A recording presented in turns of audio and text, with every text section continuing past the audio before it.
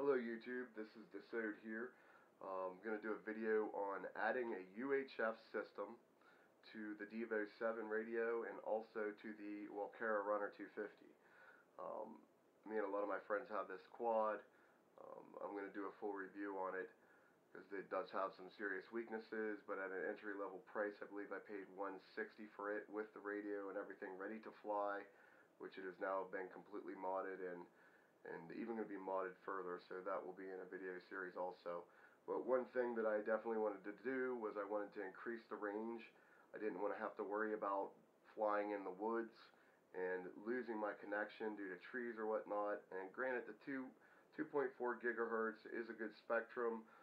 This transmitter is 100 milliwatt is what they're claiming. That's out of the box at the 2.4 gigahertz range.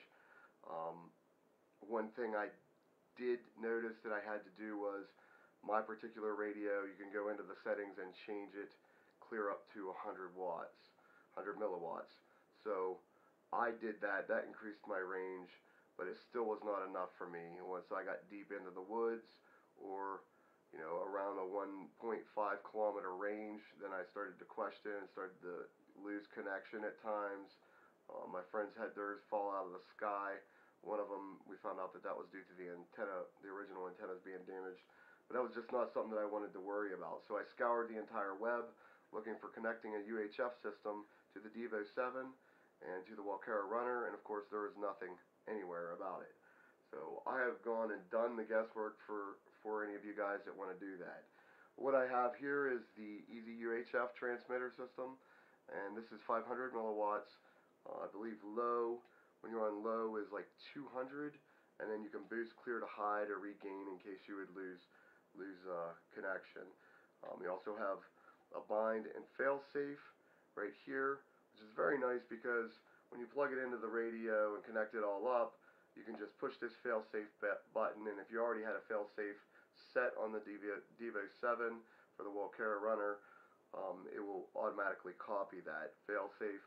Or you can have your quad in the air and say put it into a slow turn where it's starting to turn and descend, and you can push the fail-safe button when it is doing that, and it will automatically make that your fail-safe. So that's another added option as far as setting fail-safes that you can do with this that you can't really do with the radio. What I got with the radio is it comes with this right here, which is a JR plug. And what you do is you connect the serial port where it says RCTX. You plug that into there. And then this is your mono jack, which is used for all the Spectrum and JRs, and it's also used for the Devos, any of the Devo radios. If you flip the radio over here on the back side, you're going to see on your left hand side, you'll see a little cover that says DSC. Now what that is, that's your trainer port, and also if you're using the radio in a simulator, that's where you would plug it in to connect to your PC.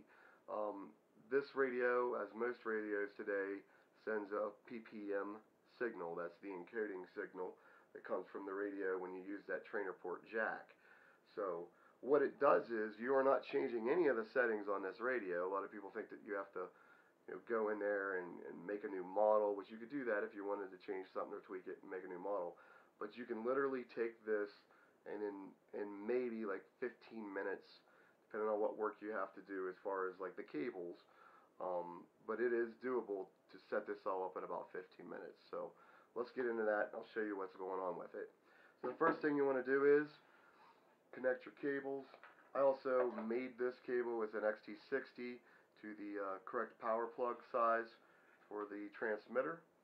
So I'm going to go ahead and plug that in there. And I bought a couple of these little clips, and I originally had this mounted on the back with the Velcro, as you can see, and it was flat down to it. The only problem with that is a lot of these antennas are meant to be vertical. When you're using UHF, you want it pointed towards the sky. And so I've seen a lot of people on videos, and then I've watched people like IB Crazy in his video series, which is just absolutely phenomenal if you want to get into antennas or anything long range, any kind of video system. I highly recommend him to you guys. If you haven't heard about him, check him out. He's amazing. So he was saying that since the the dipole antennas need to be vertical, I put these clips on here. And what that enables me to do is, I'm just going to pop this right on here, slide it to the side a little bit, and I will go ahead and take my JR plug, which also works for the Devo series, and I'm going to plug it into the trainer port. Okay. And another thing that I did is I went, instead of using, this is the original antenna that comes with this, I wasn't too happy with that, so I got a better antenna, which is the diamond antenna. I believe it's the, was it?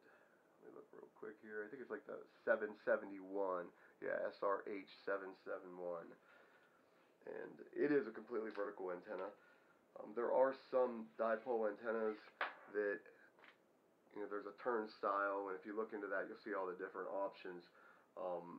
The first thing I would do is, if I got a UHF system, especially the EZUHF, which I'm really enjoying, by the way, is I would take this and I would toss it away, and I would get at least one of these, or a straight semi-rigid dipole, or one of those from I'd Be Crazy or something like that, and use that.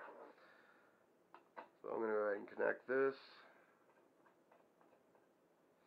And like I said, back to the clips. The reason I used the clips on there is so that I could turn this, and then I just take my old antenna, which is not transmitting anything. Once this is plugged into the trainer port, that signal is completely going into this, and it shuts down the transmitter in the original Devo 7 as far as projecting the 2.4 gigahertz. So it's no issue to take this and use this to hold it up. I hold my radio in a slight bit of an angle when it's on my lap, so that's giving me completely vertical with that on there. Okay, so that's very important, and I've definitely tested that in range, and it is a big deal. Another thing is, I did not want to use the battery, and I have a life battery in here.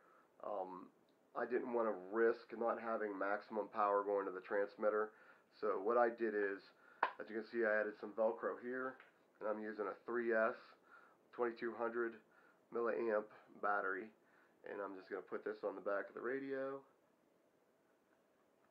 That sits there, and that also, the reason I put it down at the bottom is it makes it nice and level, and it helps the radio just stand very simple like. So that's basically all you're doing to the radio.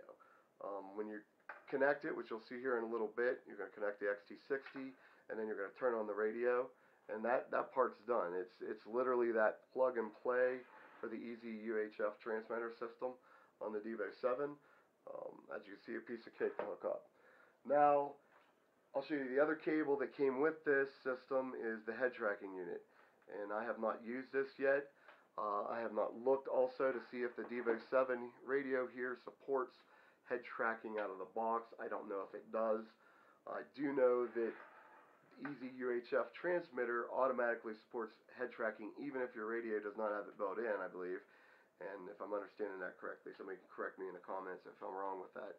But what you do is you would take your HT serial port here and you plug this into there, and then plug the other end, connect it to your head tracking unit, and put that on your goggles. And then if you have a pan and tilt system on your copter, your aircraft, or whatever you're flying, then you can use the head tracking to control that servo and look around.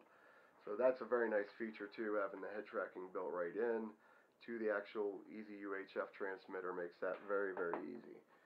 So we'll move this cable out of the way. And here is the Walkera Runner.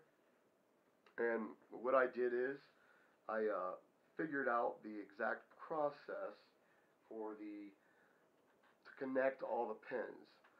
One thing that I am going to look into, and I will update this video if I find out it to be the case, you can on some, especially multi-Wii flight controller systems, which this is based off an early multi-Wii, and you can find some videos on that. But a lot of them, and especially the newer flight controllers, you can do what's called a PPM or straight S bus, which enables you to just connect one cable and run it, and you're completely done. I have not been able to find the information on that. I am in contact with Walkera to see what I can find out, and I may do that. So if I do that, I will give you an update.